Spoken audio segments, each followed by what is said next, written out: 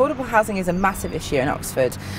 Most people can't really afford to live here, and it feels like a lot of people are being pushed out of the city, especially from experiencing growing up here. A lot of people have moved further and further out, and it feels like, especially at my age, it's very difficult to actually rent anywhere within the ring road.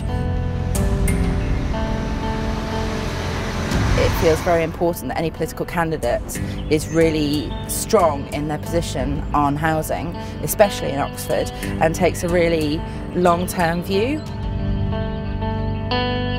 Housing is one of the greatest manifestations of inequality in this country. The way the housing market has gone, it is just out of reach for most people. The Green Party is the only party that's really committed to doing something about the housing problem. We're going to build 500,000 homes across the country, which will be for social, rented housing, council homes. We would also bring in rent controls and greater security for tenants.